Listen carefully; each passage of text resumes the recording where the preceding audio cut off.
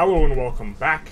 Happy Thursday, everyone. It's been 2 Thursdays without a happy Thursday, and now we have a happy Thursday, which is the changelog, or not the changelog, the dev diary, rather, for update 2 in the 1.5 open beta. You can opt into the beta by going into your game in Steam, right-clicking on it, clicking properties, clicking betas, and then selecting 1.5. This will have all the features, and they have mentioned that all the features should be present. The only thing remaining should be bugs and balance by the time they release this next week.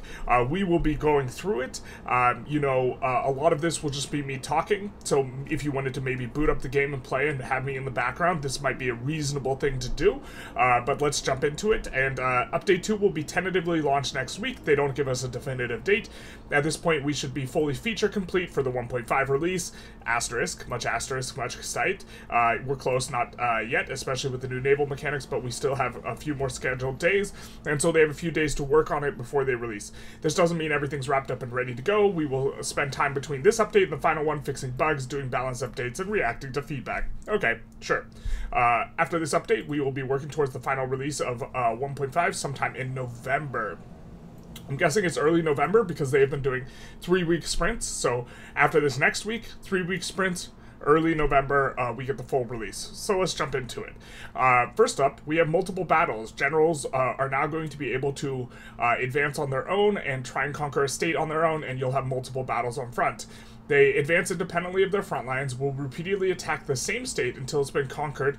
The state the general will choose to attack is dependent on how troops are distributed on the front, with higher-ranking generals commanding most of the troops. Troop distribution and general assignment is an automated affair, so you don't have to worry about it, etc., other than assigning strategic objectives to the states you're most interested in conquering or defending. Does this mean having more generals? This does mean, and this is probably important for strategy, that having more generals than your opponent on a long front can lead to an advantage, since your opponent won't be able to properly command their defensive troops. I'm not sure I'm a fan of this, but they're not sure either. This it shouldn't lead to runarounds where the enemy can't properly raise forces against you at all, though. So I'm guessing they will just be generalist battles, and so all the malices that come with not having a general will be present. We're very curious to know how you feel about this feature, which indicates that they're not sure it's good either. We think it should make wars feel better paced, particularly on long fronts, but we want to make sure it feels balanced and fun, and no, like, absolutely getting wrecked as a result of having too many generals, not enough generals, faster battles, too many battles, not enough battles, etc. And so multiple battles, though, will be nice on the super long fronts, I think, especially when you start assigning, like, dozens of generals on the battle. I'm hoping, that we get to see, like, when you have a revolution in China, for example, and it stretches the entire length of China, the fact that you can only have one battle is insane. And so now if you have, like, a bunch of different generals assigned there, you can, in theory, advance on, like, 15 different states at once, depending on how this is implemented. And so this is going to be interesting at the very least. Naval battles are back. We will see a return of naval warfare after disabled it in previous iterations of the beta. As mentioned previously, all fleets will now be patrolling specific sea nodes where you can see your forces at any given time. By the way, One Proud Bavarian did release a sort of video on naval warfare that is a little bit interesting. I haven't watched all of it. I watched some of it. One of the things he talked about is he didn't like that the navies dock in HQs rather than specific provinces, because you won't be able to, like, blockade. And I thought that was interesting, so if you were interested in that sort of thing, maybe check out his video.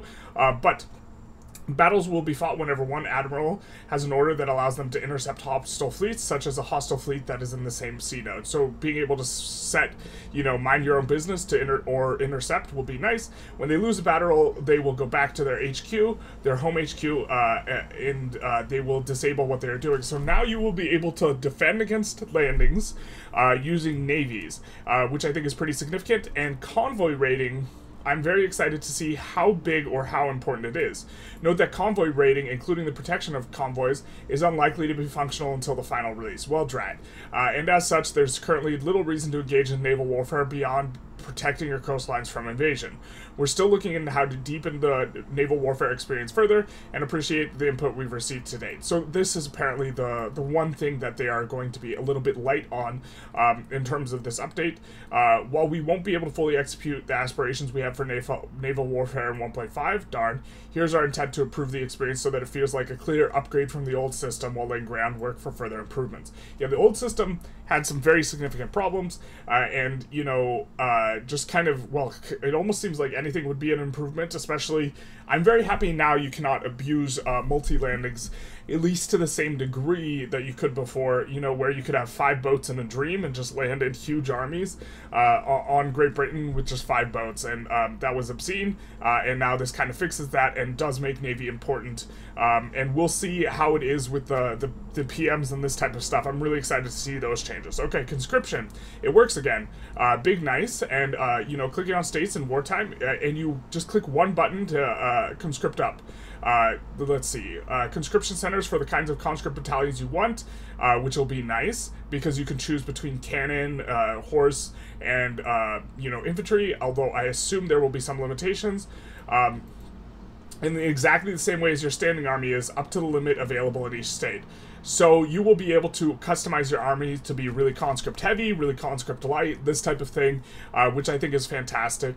Like in the past, conscripted battalions will not be available in peacetime, but will be raised when you activate them in time of war. However, rather than activating specific states, you'll be activating them for a specific army, which you have already chosen the conscripts for from the state. So for example, when you make Army 1, you add, like, you decide, hey, I'm going to add 10 battalions from this province, 10 from this, 10 from this, in my conscripts, and the conscripts are just going to be cannon fodder, they're just going to be infantrymen, and something like this. And then the regulars will be the cannons, or, you know, this sort of type of thing, and then, you know, you raise them, and you raise them all at once. It's just one click. It's not 15 million clicks, which is really nice, and, you know, you customize it all beforehand, and then it will be stuck in. Okay.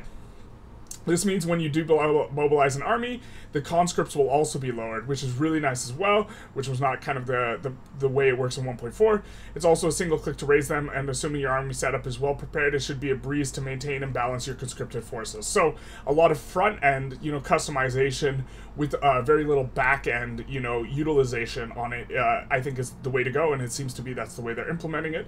Note that not all unit types can be recruited as conscript under all army model laws. This is going to be important, I assume, in the case of, what is it, the rural folk landowners army law that they like. It escapes me, the name of it escapes me right now, but it's the one that gives decreased cost on army equipment, which is going to be a significant, perhaps, bonus, but then you have the malice if you can't make conscript-specific stuff depending on your laws. Okay, we can see here, we do have, at the very least, new pictures for this stuff, and we can see, you know, this looks like the regulars. Oop. It looks like we have the regulars right here, and these are the conscripts, and so they have a regular army of line infantry and some conscripted cuirassiers, and I'm not sure exactly what the strategy is going to look like, and it'll be fun to delve into. I hope that these units actually, so in the current iteration of 1.5, that is before this update too, skirmish infantry, mobile artillery, cuirassiers all have the same military stats, so you just recruit all skirmish infantry and it's whatever, and hopefully, you know, they have a little bit of different things and you're getting different things from them. So, like, maybe these guys give front advancement speed, skirmish infantry give defense, mobile artillery are more offensive or something like this. I'm not sure, but we'll see. Unit experience and upgrades. Your units will start accumulating experience and gain Veteracy levels. Veteracy will, of course, affect offense and defense, but also higher levels can yield other benefits such as includes morale and morale recovery rate, resulting in hardier soldiers and fewer lost battles.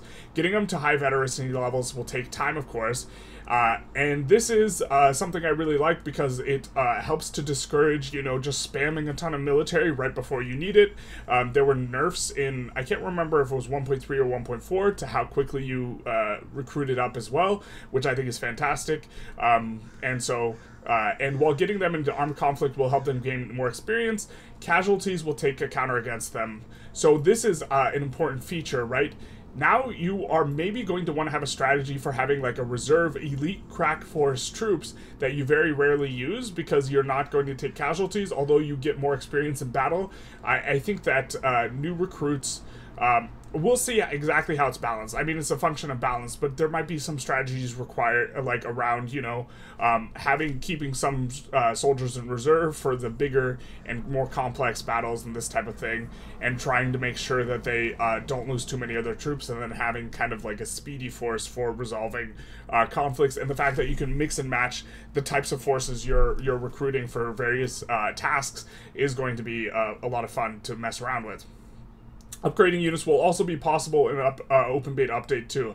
Thank God, because before you had to delete all your barracks and then rebuild them. Units of specific types can be toggled for upgrading on a formation by formation level, which will result in them upgrading to the default type for their group over time, if they can, that is. An example of how, an example might be in order. Say I have an army with irregular and line infantry, and I just researched a tech that allowed skirmish infantry. Both types are upgradable to skirmish, as we listed in the military formation for the army. I set my new default as skirmish infantry, which enables the buttons next to each entry in the panel. I can choose to toggle one, both, or neither. Let's say I choose upgrading my irregular infantry first. Each week a percentage of my total forces, currently 10% subject to balancing, and that army will change their type to skirmish infantry in order of experience, the more experience going first, I assume. If they have gained any veterancy levels, it will decrease it by 1 in this process, reflecting how outdated militaries need time to adapt. If they are currently mobilized, they will demobilize and remobilize, reflecting the upgrade time required before they become available again. Now, demobilizing and remobilizing takes a long time, so you will really not want to do this in the middle of a battle. In addition to, you know, I assume will be a primary and secondary equipment adjustment type of thing. I can toggle both at the same time if I choose, and eventually all become skirmish. I can toggle one button when the group is halfway done, and I know if I notice cost is becoming prohibitive, and do it later at another point. And the details of this are perhaps less important, but the point is you can slowly upgrade all your guys to the better PMs, and then this will be nice, hopefully. Okay. And now we also have this retreat and pursuits section here. These battle conditions have been added to further improve the pacing of warfare. Thank you. Sometimes there's like a battle you like 100% you know you're winning, and it just stays in for like another month, and it's like it feels silly. Even beyond multiple battles, these effects come in whenever conditions are met and don't have to wait for the old conditions to time out. Pursuit. When one side is considerably more men than the other, forces will stop taking morale damage and surround their foe, allowing them to use considerably more manpower in each attack. The impact is that they will deal more damage in the same amount of time. The cutoff point for switching to this condition decreases if the enemy is already in retreat. Panicked retreat. When a side has lost a large amount of their starting manpower and their commander is not particularly skilled, they will enter panicked retreat. This increases their morale loss and reducing recovery rate, leading to losing the battle faster but with more killed soldiers. So, more killed soldiers. Okay. Notably, for the pursuit, you know, considerably more men than the other does imply to me that, you know, countries like China will get a slight buff from this, because you will get to put more manpower into the attack, but okay. And then controlled retreat. If a commander has considerable experience in terms of total value of their traits, particularly skill traits, they may be able to do a controlled retreat. This will lead to very high morale loss, causing the battle to end sooner, but with a slight boost to recovery rate, meaning that you will get fewer casualties and a greater chance of recovery and counterattack, which is also very interesting. And so now, you know, we will see hopefully battles resolve faster, and when you have an overwhelming advantage, you know, something, it'll be useful for this. So this is neat. Also, rehome formation in here, very nice. You will be able to have your army have a sort of home HQ that you can redeploy them to. In addition to stationing a formation at an HQ, you will also be able to change its home HQ. Currently, there are a few distinctions between the HQ you're stationed at and which one you consider home, except for the home one is the one you return to.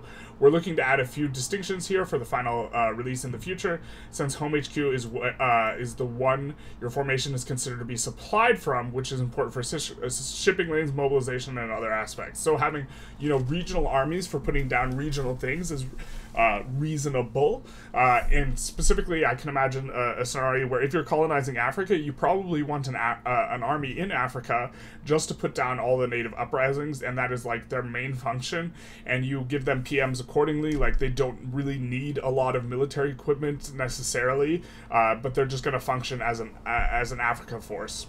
So this will be interesting.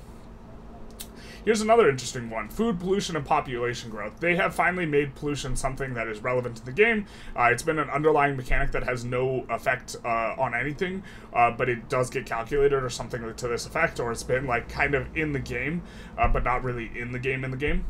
So let's get into it. Grain has generally been in pretty high supply throughout the game and hasn't really provided the important staple good it's meant to be. We have made a number of balance tweaks here to make securing a stable supply of grain in particular to take a bit more effort than it used to. Notably, if they do not nerf the rice farms, whatever increase the importance of grain happens, or if there's an increase in the importance of grain, rice farms will get even better, right? And rice farms are currently out of line with other grain farms in that they have... so before in 1.4, they were already the best in terms of PM, but what they did is they doubled the outputs, they doubled the inputs, they doubled the laborers, and all that sounds fine, but they didn't double the construction cost. So you effectively get 2 buildings for the price of 1, and it was already the best building, and so and it only takes up 1 arable land slot. So in just about every metric, you as far as you're producing grain, you want it to be rice, and is actually pretty good GDP growth per construction / investment pool per construction. So as a result of this, you know, them increasing the importance of grain will likely be like functionally a buff to these things, but I digress. This, of course, ties into population growth, particularly amongst the lower strata. Their biggest demand is grain, and so you raise their SOL by decreasing the price of grain, which seems to be more important in 1.5. SOLs are much stickier, both as a result of mappy overall damaging economies, but also as a result, well, they not only damage economies, but they also damage your ability to source goods for your pops to consume, because if they're sourcing them from another state, they'll have to pay more, and so this has a depressing effect on SOL, as does, you know, less construction overall. Overall construction was nerfed across the board. Everything costs like 33 to 77% more, and while there are ways to get construction in the form of companies and other things, generally speaking, the economies are slowed down. Okay. Population growth is, as you probably know from our previous Red Dev Diary, something we've been paying a lot of attention to for 1.5. Generally, they're trying to nerf overall late-game pops, which will improve performance, although that's not the only reason they're nerfing it, and we're still making tweaks to it. Our intention here is to make population growth from standard of living to be something to strive for in the early game, effectively limits your access to labor and ability to operate your infernal machines. So currently, the metagame is still really high taxes. You don't care about SOL. You're just caring about adding construction, because you are getting more from building buildings than you are, you know, caring about population growth. And eventually you kind of hit a wall where you start running out of labor and construction becomes less important, and then decreasing taxes maybe makes sense. But currently this is less of a thing, and you mainly get it through migration and conquest. Or get it by it, I mean enough laborers. Okay. But if they make SOL an important enough metric, then here we go. While limiting overpopulation problems in the late game. In addition to rebalancing tweaks, which we will continue to make, we have previously talked about additional factors we have added, such as negative impact on birth rate from unemployment. I really like this one. The negative impact on birth rate from unemployment. It makes you really care about unemployment as a modifier and actually actively seeking it out. I wish the UI was a little bit better for identifying where you have unemployment specifically, because right now it just shows available labor. But you know, if the way I'm doing it, or the way I do it currently right now, is I look at the population or the migration attraction, and then from the migration attraction, you know, if you see a place that's super red, almost always what will be going on in it is going to be massive unemployment is generally what causes really, really red effects in terms of migration. And so when you see that, you just build a lot of jobs there, and this will increase your, you know, pop growth. Okay, increases sizes of urban centers as you progress through the tree. This also kind of helps out a little bit. We are now adding gameplay effects to a feature that has been in the game for a long time, but only as a visual feature: pollution. Okay. Pollution is generated by your building's production methods to various degrees. Higher tech production methods often increase pollution, but not always. For example, electric railways are going to have less than steam engines, but generally speaking, you are going to be moving up in pollution. You can see this generated pollution sort of modifier here, and it is tied to the various PMs inside the iron mines. Pollution is generated, is moderated by the state's arable land, and this just says arable land, not available arable land, so it does seem to be the case then that, industrializing in places with a ton of arable land is going to be better because you won't suffer disaffect from this pollution mechanics. And so I see this as like a Qing buff, effectively speaking. So one province states with huge industries will be much more polluted than the vast countryside where the industry can be more spread out. Pollution can have impact on populations, including increasing mortality and decreasing the standard of living, but can also have an impact on the state itself, such as migration attraction. So we are increased mortality and decreased standard of living versus migration attraction. And so here we see pollution impact. It says 51%, arable land, or let's see, generated pollution 7,900, arable land 45, and trending towards 51, and this is giving minus standard of living, minus migration attraction. 25 increased mortality seems like a lot, and so this will overall, in the super late game, depress things, but you can do stuff about pollution. It seems to be that health systems will positively affect it. Let's kind of take a look more. Here we can see an entire breakdown on what's producing pollution here in Lancashire. Population is then scaled by technologies as well as healthcare institutions, so you can manage some of your pollution in your incorporated territories by investing heavily into healthcare. There we go. Of course, you can always outsource your most polluting polluting industries to states on the margins of your empire. You don't want to do this if you're on colonial exploitation, and derive benefits from them for your pleasant core states. But if these states are unincorporated, they will bear the full brunt of pollution your industries produce. By this, they mean, of course, that your healthcare institutions only apply in your incorporated territories. And so, you can only get the benefit of pollution reducing effects if you are in incorporated states. And here we see pollution effects reduction, minus 10% from modern sewage and minus 10% from charity hospitals level 2, which implies you will be getting minus 25% from, max level healthcare system.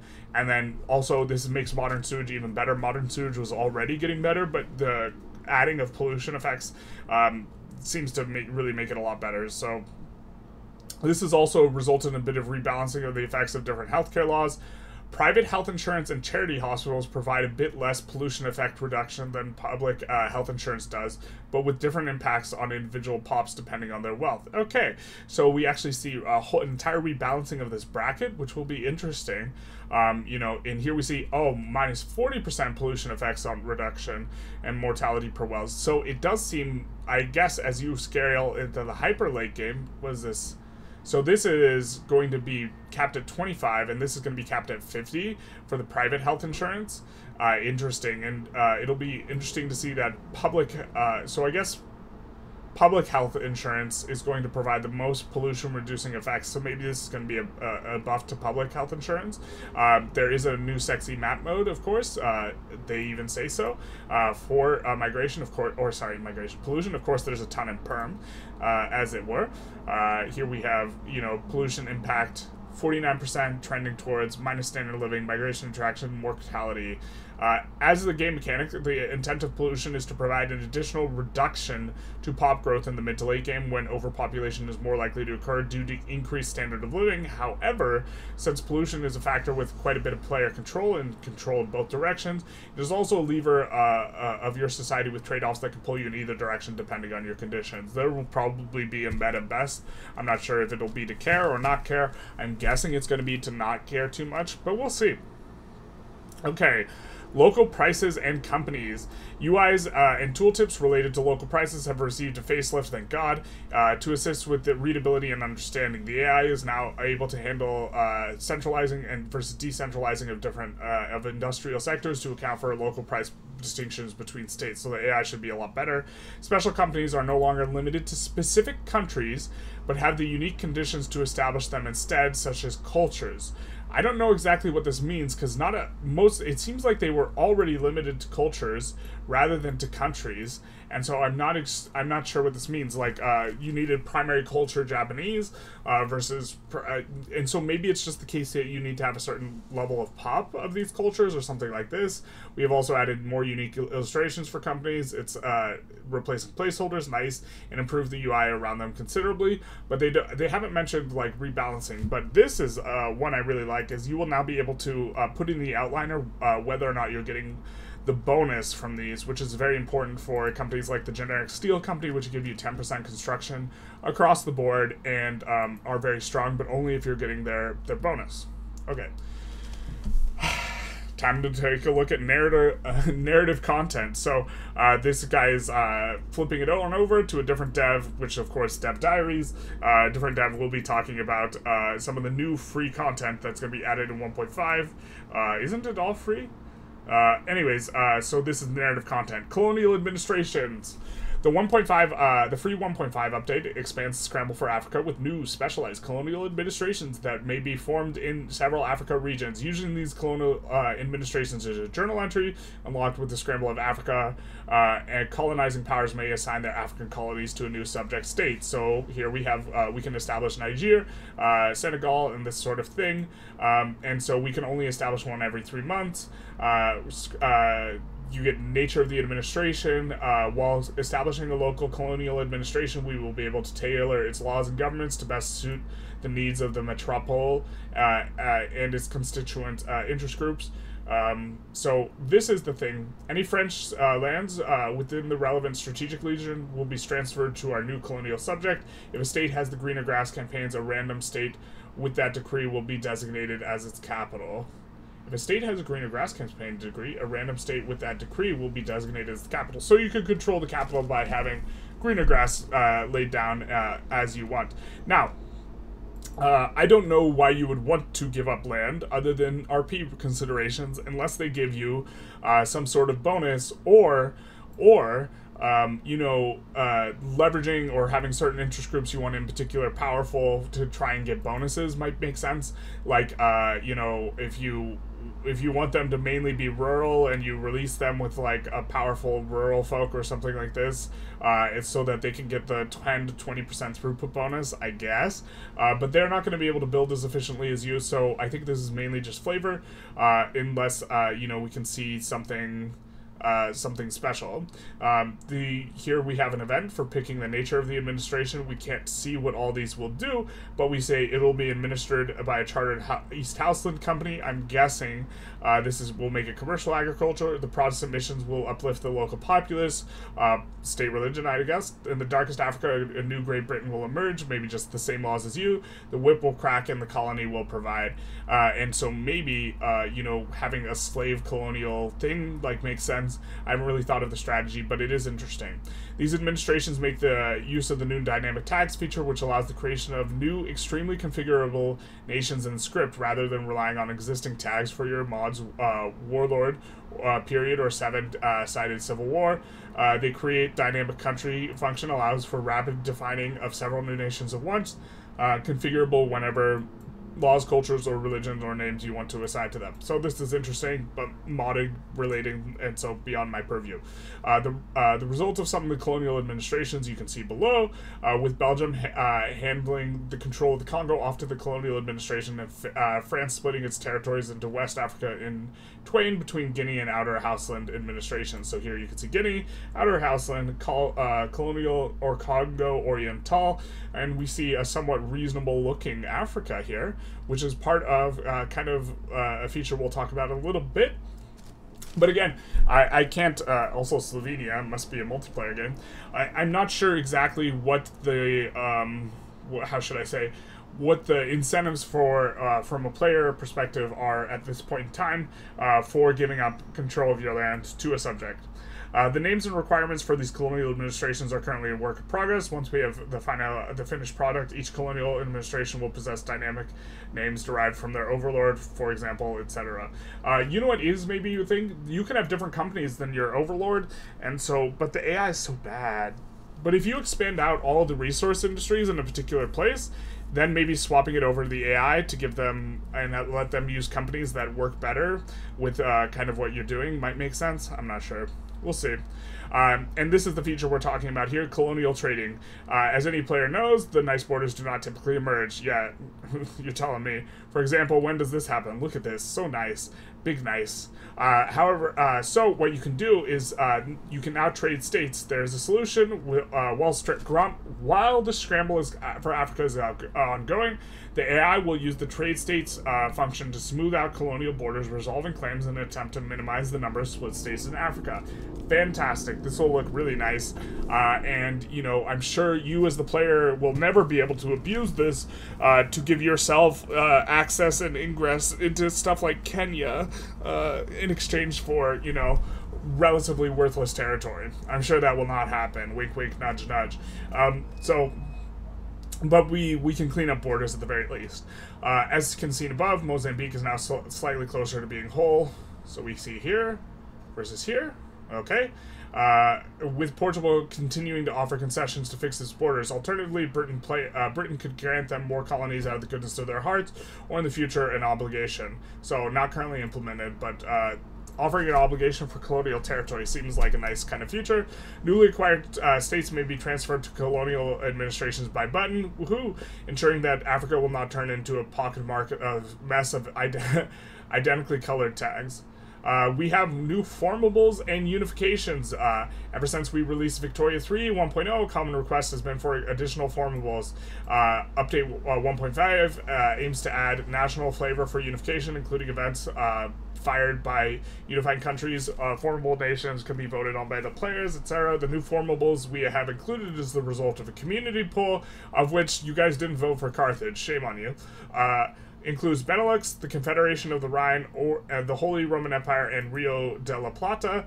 Rio de la Plata looks a lot like just big Argentina to me.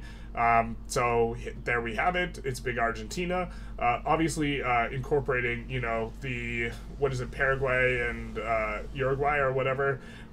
Here we have Benelux, which is just Netherlands. For those of you who play EU4, that's just Netherlands, my guys. No, it's obviously Belgium formed together with the Netherlands creates Benelux, and then here we have the North Rhine or whatever. What was it called? The Confederation of the Rhine, and then also the Holy Roman Empire. Okay, there's stuff for Italy and Krakow and Poland and this type of thing. The journal entry for Italian states has been entirely reworked based on your feedback, with an arsenal of new tools that can be used to stir national dissent across Italian regions into the formation of Italy. And so here you see you can spur pro-unification sentiment, encourage Italian nationalism, this type of thing. And you see nationalism spreading through Europe. Sardinia, Piedmont, reaching 25% will lead to the seizure of the Piedmont government by pan-Italian revolutionaries and the installment of a democratic republic. And so, okay, we will, I guess, pro-unification. I guess this is democratic, this is non-democratic, but apparently there's more local flavor here for Italy. Prospective Italian unifiers may encourage Italian nationalist sentiment in the Italian regions of Austria, leading to bigger secession and reenactment of the First War of Italian Independence. Fantastic. Or make use of pro-unification sentiment on the peninsula to overthrow a reactionary government at the hands of the pan-Italian movement. Cool. In addition to buttons provided by this new Stir National Agitation, character interaction for agitators allows agitators who are friendly to the current form of government to induce radicalism in states of your national culture, which is interesting, which are under control of another nation. This action is available for all nations once nationalism technology is unlocked, perfect for revanchist nations that wish to reclaim territories of their neighbors. So Romania and Poland come to mind. But here we have Poland, as well, has been given content oriented towards unification with the new Christ of Nations journal entry under Krakow, and other Polish states may join if they come into existence over the course of the game, and you can foster Polish radicals abroad. Through this journal entries button, as well as stern national agitator interaction, Krakow can both radicalize Polish props abroad, stirring secessions which then support their wars for their independence, and unify with their upon their victories. And so once it's broken free, it will kind of merge with Krakow, is the idea. And once the territories of Poland will be reclaimed, the nation will be able to choose between two conceptions of the Polish nation. The Piast version, hopefully I pronounced that right, and the Jagiellonian version, I'm not sure about the pronunciation there, for a smaller homogeneous Poland or a larger thick Poland spreading across all of Eastern Europe. This is the option. If after reclaiming their homelands, Poland seeks to form the Poland-Lithuania Commonwealth, a new journal entry will appear, granting Poland-Lithuania as the option to expand further in the east and reclaim its historical borders.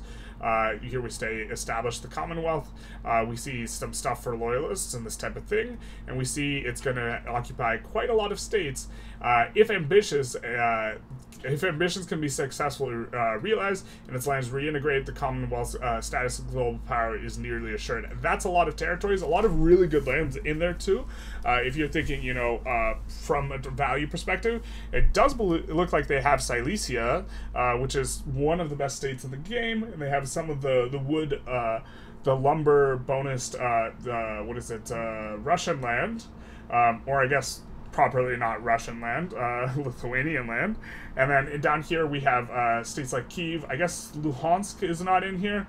I think Kyiv is in there, and then Luhansk is not. I'm not sure. Geography, but yeah. Here we see other unifications. Formable nations from Indonesia to Yemen have been given unique formation events. These events do appear on national unification, granting nations the additional prestige, claims on homeland territories they do not yet own, or other bonuses unique to that nation. So this will be nice. For modifiers, these events are enabled by a new on-country formation, which allows triggering events immediately after a nation forms. But what if a public attempts to form the HRE? We do see United States of Europe. Yikes. That's a big thing. Okay. Now we have some interest group tweaks. The base politics of Victoria 3 is the pops, you telling me, and we striving to make politics ever more interesting and varied, both in terms of flavor and also in the nature of your politics. Interest group makeup. The patch 1.5 creates a battery of changes to your interest group makeup designed to make the political structure of a nation more dependent on its laws, with pops aligning towards different interest groups depending on the social structure that the player has crafted for the nation. Now, this sounds like a bunch of words, and there's a good reason for that. It is a bunch of words. But what it will mean is that your laws are going to change the base attraction of interest groups, which mean you're going to be able to shape what your countries will look like in terms of interest group clout in a much better way on the basis of laws, rather than just some sort of just economic type of thing where as the SOL goes up, trade unionists get stronger is the general effect. You kind of experience a game. Now there will be different attraction that is contingent on laws. The goal of these changes is to make interest groups more dynamic over the course of the game, with certain laws able to expand the power of interest groups in society way more than organic than a flat bonus to the interest group clout. For example, in 1.5 there have been a changing to the homesteading law. Instead of benefiting the rural folk directly, the law now benefits the political strength of small farmers who own the majority of the land in the United States, but this is not the only change. Looking at closer groups of the pops themselves, we can see that Ohioan farmers are beginning to gravitate towards a new interest group, and that is the Petite Bourgeoisie. Under homesteading, farmers are more likely to claim the free land on the frontier themselves and hire farmhands, thus making them a member of the Petite Bourgeoisie class. This, however, is not uniform across the country, whereas in the north, the yeomen and farmers predominate. There are enough middle farmers to form a sizable rural Petite Bourgeoisie. The southern slave states have an altogether different dynamic. In the south, the presence of slavery stratifies the farmers into either extremely wealthy or extremely poor, sharpening their attraction to the landowners and weakening their attraction to the Petite Bourgeoisie. So here we see, primaries rural folk, and we see 63% with 14% attraction there. But here with the planters, we see much more attraction towards this, and this is on the basis of the profitability as a result of the slavery, being less up top versus more middling. And so if there's more middling, we will have increased attraction of the petite bourgeoisie. It'll be interesting to kind of unpack all these effects as they relate to different laws, because this is just a single example, but hopefully we have a robust changelog, because these types of effects are a little bit hard to discern just through playing, because there's so much confounding variables, and so it's always good to know what exactly is doing what. The result of this is that nations with homesteading will gain a much stronger petite bourgeoisie class. Yes, because their ownership class of those places is more, it's less stratified and it's more level, which will give more petite bourgeoisie attraction. As the farmers who are too wealthy for the rural folk and too poor for the landowners find their niche in the middle class, the effect of this law can be seen in the petite bourgeoisie window. Here we see the attraction of the petite bourgeoisie. They have to not be aristocrats, so farmers are eligible, not capitalists.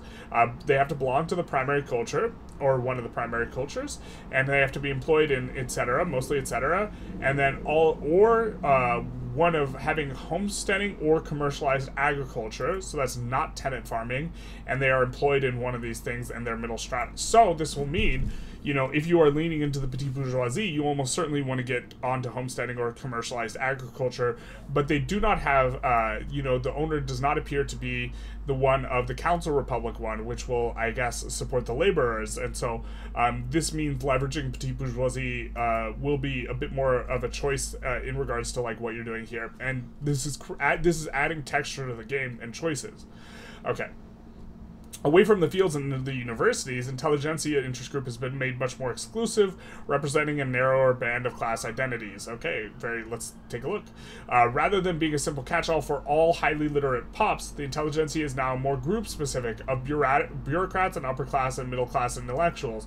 Rather than just having the ability to read, you must now have time and money. So it used to be you would just, as your pops got more literate, they would be attracted to the Intelligentsia, and you would actually get a ton of capitalists being Intelligentsia, and that's actually where a lot of your Intelligentsia clout would come from.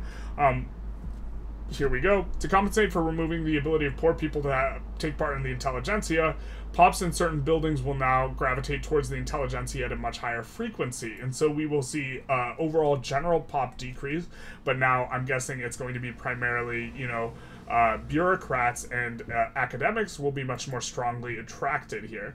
The distinguished gentlemen in the public service of St. Petersburg are more likely to gravitate towards the Intelligentsia due to their status as public administrators in the urban government administration. So this, again, will give you a little bit more power to affect things, but here we see these guys will be attracted to the Intelligentsia at a decent rate.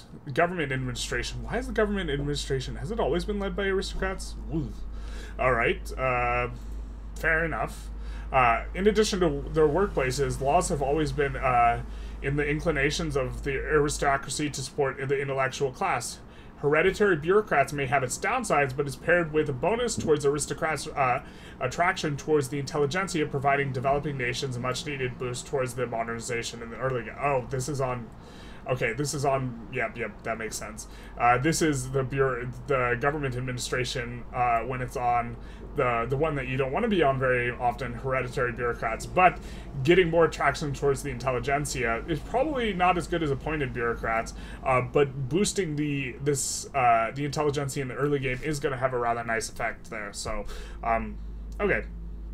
It'll be more level throughout the game, as opposed to the current situation where increasing pop literacy tends to make the Intelligentsia strength unintentionally grow out of control in the late game. 1.5 changes are oriented towards making it smaller, more elite group throughout the game, so a little bit more powerful at the start and weaker at the end. Progressive but limited mass power can truly wield. This will also probably make it hard to get a doubled bonus on them, based on what they're saying the changes are. Rather than always being enormously more relevant for than the equality for equally middle class petite bourgeoisie, the Intelligentsia will now compete for middle class with them. This also seems to imply that in addition to changes they're going to add, the Devout interest group will be much easier to keep, powerful throughout the game. And here we have it. Another problem has been the death of the Devout in the late game. With the additions to the intergroup attraction, religiously oriented laws will not only increase the clout of the Devout, but will also increase the willingness of certain pops to join the Devout rather than any other interest group. This is really important because currently in the game, there, as you get later and later, you know, the overall attraction to the Devout doesn't look that good, and it's like hard to get really into it, and it's really hard to lean into the church, especially if you want to, you know, use something other than religious schools. I think either religious schools or charity hospitals has a cap that the other one, or it might even be both, I can't remember, that, you know, the non-religious laws have, and so this is a bit of a hindrance as well, and it makes, you know, you'd kind of rather do the other ones while still trying to make the Devout, you know, powerful. But if you go all state religion and stuff, you could probably still get them above 20% clout according to this, and this is going to be a good thing if you want to lean into them, and a bad thing for those who start on state religion and you don't want it, looking at you, Russia. Because Russia's clergy or their Orthodox Church opposes a change from autocracy. But anyways, through going all in on laws like state religion and religious schools, any non-atheist pop's chance of joining the Devout can be greatly increased, making these laws present a real double-edged sword. Instituting the reforms of the Devout support will increase literacy, yes, but they will also increase the strength of the church far more than previously. Okay, a variety of laws have been changed to accommodate shifts in intergroup attraction and availability. For example, peasant levies will now make aristocrats gravitate more towards armed forces.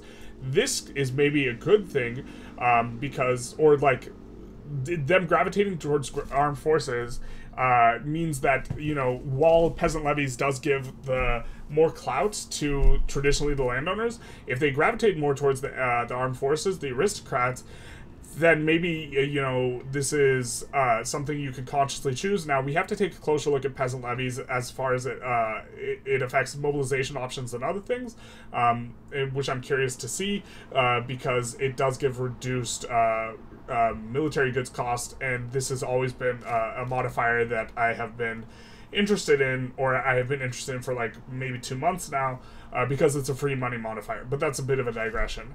Commercialized and collectivized agriculture will now make farm laborers able to join the trade unions. So previously you could not get trade unionists in these sorts of things.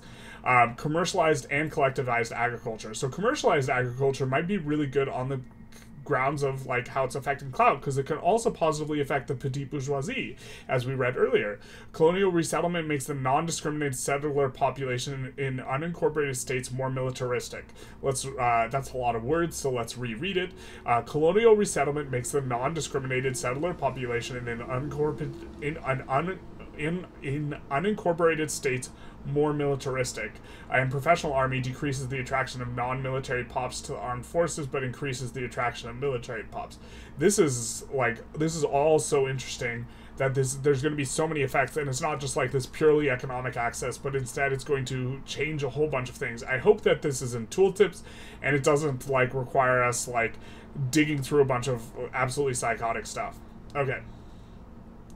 Interest group traits. In addition to making the makeups of interest groups more dynamic, patch 1.5 also adds new interest group traits to various interest groups across the world, representing unique historical character of different countries. Now, the old lady of Threadneedle Street and Civil Service, or the old lady of the streets and the sheet, this is already in game as far as I can tell, so this is a little bit of a late kind of update, and we've already read or gone through this in like various other pieces of content, you know, where the armed forces of Qing is unique, the industrialists of Japan is unique, probably worse, the Petite Bourgeoisie of the UK is probably overtuned, the Sunni Ulema is interesting because it gives more conversion, the armed forces gives the interesting modifier we're talking about, which is minus military goods cost, and so just kind of interesting to note these things, but we've talked about them quite a bit anyways.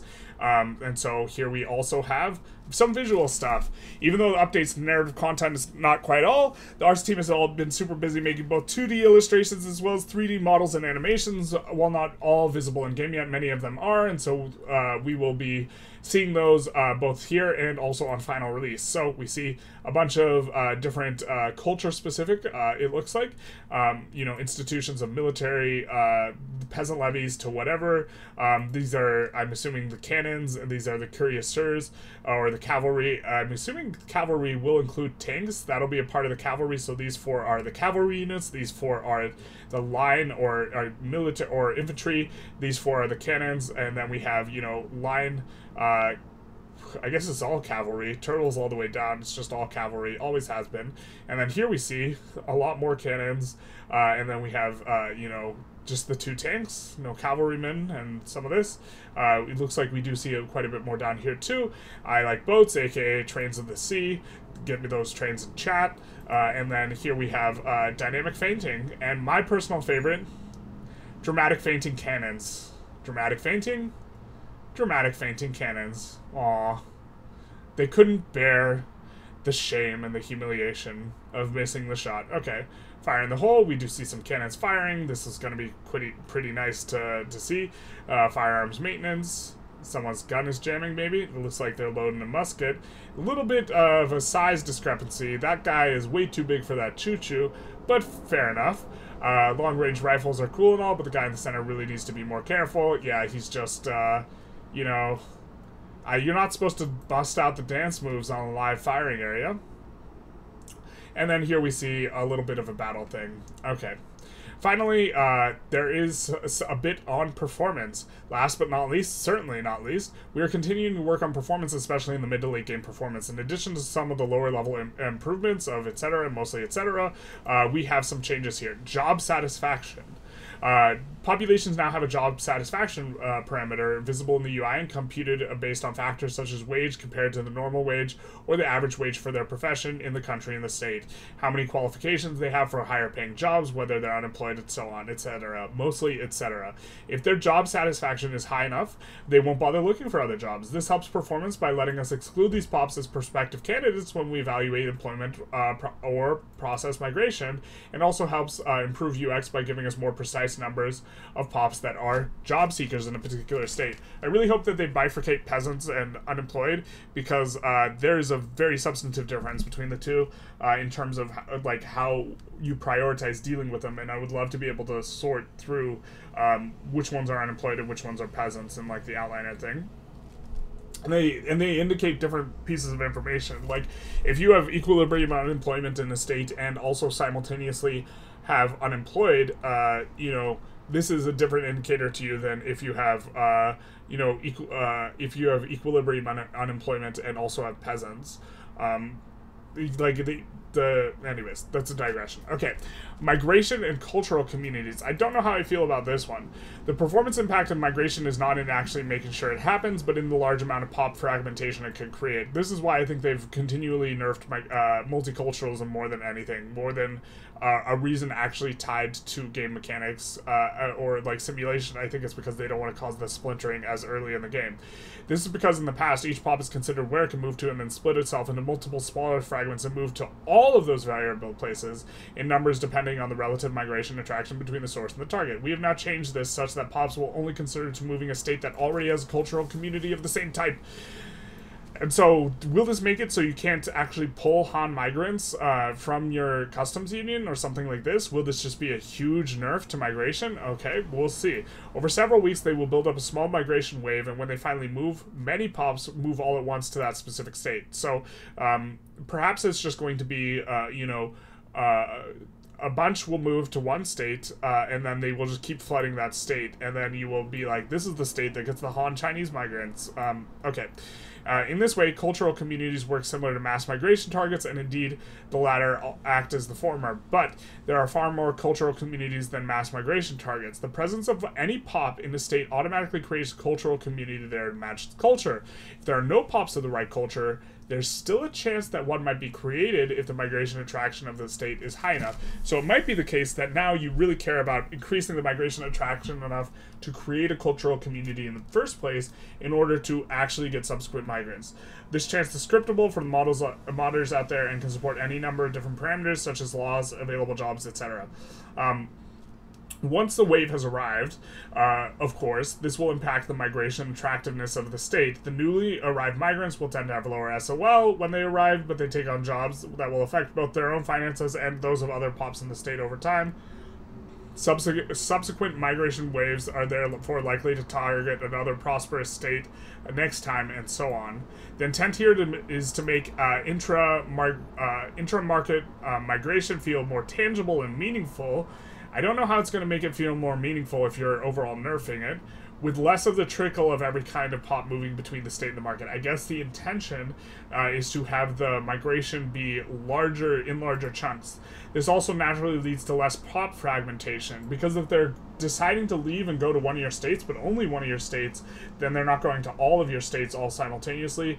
By the late game, job satisfaction also plays into this by ensuring only dissatisfied pops care about moving elsewhere, which cuts down on the computation needed. It bears mentioning that by the time Update 2 launches, this feature will probably be pretty unbalanced. Yeah, migration waves might be too strong or not enough. Yeah, cultural communities might spawn too easily or insufficient numbers. Yeah. The cutoff points for when someone chooses how to move or how rapidly build up a migration wave might be wrong, etc. We're hoping for a ton of feedback on this, and we'll get tuned on the numbers.